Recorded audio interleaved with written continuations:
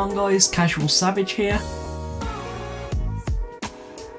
And in this video I'm going to be showing you how to do a pop-out effect in Vegas Pro 14. So on screen right now is the raw footage of the video you saw at the start, so I'll play it from the beginning. What's going on guys, CasualSavage here.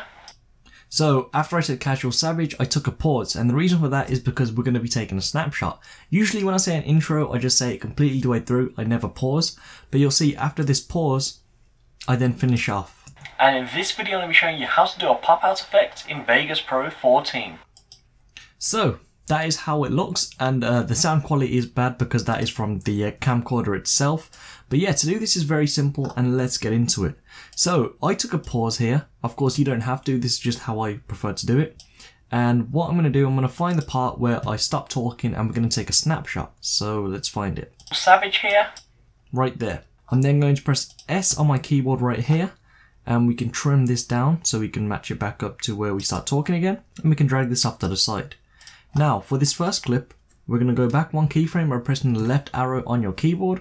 Make sure this is set to best and full. Then what you want to do is select Save Snapshot to File. After you saved it, you'll see it will appear in your projects media. So now I'm going to drag and drop this on, and I'm going to drag and drop this onto another video track. I'm then going to press Ctrl C, Ctrl V to paste this underneath. Now for the top one, what we're going to do is head over to the event pan and crop. And for this, we will need to be masking. So I'm going to select the masking tool, and I'm going to simply zoom into myself like so. And now we're going to select the anchor creation tool, and with this all we're going to do, left click, and as you'll see a yellow point will be laid out each time, and each time a yellow point's laid out we have to click further on and we have to go around ourselves like so. Try and be as accurate as possible, and of course any errors you make you can fix them after. Okay, so you can see I've got back to the bottom over here, so I started from the bottom left, I went all the way around myself, and now the final thing you need to do is link back up. So you want to come over to the first dot you created, and as you'll see all the dots should highlight in yellow, then simply left click. If it doesn't do that, then you've made a mistake. So I'm going to X out of this, and I'm actually going to mute the track below. And as you'll see, this will now show our mistakes. So I messed up on the top left of the head here, and of course the shoulder here. So all we're going to do, open the masking tool again. I'm going to make it smaller this time, and all I'm going to do is find the parts by coming to normal edit tool, left clicking up here, and I'm going to simply come to the parts that are messed up, left click here, and as you'll see, drag in the dots. And it's in real time over here, so you can see what you are doing and if it is being fixed. And there we go, that is now better. We do have a bit of white, but it won't get in the way of anything else. We can now unmute this track, and the next thing we're going to do is add some effects to the track below. So for this, we're going to head over to video effects. If you don't see it, then simply come to View, Windows Layout, and select Default Layout. Now from video effects, there is a ton of different things you can add. The first thing I'm going to add is, let's see, I will add a black and white. Let's go with black and white. So I'm going to drag and drop black and whites. So now the background's black and white. Of course, I stay in color. Then I'm going to add a Gaussian blur, which is going to blur out the background. I'm going to add a medium blur. As you'll see, it gives us that effect. And then, let's see. I don't think I actually want to add anything else for now. So I will leave that the same. So the next thing I'm going to create is the pop-out effect. So to do this, I'm going to be using the track motion. Now make sure sync cursor is checked, and right at the start of the clip here, just lay down a keyframe at the default way it is. Now here is your time. If you come across, you'll see this is telling you how long it'll take for the pop out to be completed. Now you don't want it too long because then it's going to come out really slow. So I'm going to make it come out like this. I'm going to make sure lock aspect ratio is checked and also scale about center. I'm then going to enlarge the image like so. Now if I X out of this, this is what we have. I'll just turn this down to preview and auto, and this is what we currently have. Savage here. You'll see that is what we have, and it's going to stay there. The next thing I'm going to do is add some text, so maybe here in the bottom right. So I'm going to right click, insert another video track. For this I will be adding text directly from Vegas Pro 14. So we need to head over to media generators, come all the way down, and select legacy text, and select one with a checkered background. If it has a checkered background, it means there's going to be no background to that text. So I'm going to add on soft shadow, and I'm going to type here CasualSavage.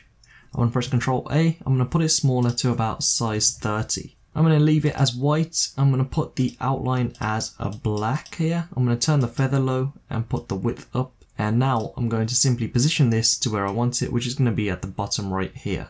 Now I'm going to split it here, so once the clip ends, the text also ends as well. I'm then going to right click, insert another video track, and underneath this I will put, since I'm on 49,000 subscribers, I'll put 49,000 subscribers. Press Ctrl A and I'll put this to about size 25, and again I'm going to add an effect, a stroke, the feather will be turned off, the width will go up a bit, and of course I want this black. And for this I will change the colour to maybe like a cyan, and now again track motion, I'm going to position this underneath the CasualSavage text here, just like that, so I can now X out of it, again split the ends, delete, and now we need to add some transitions to the text.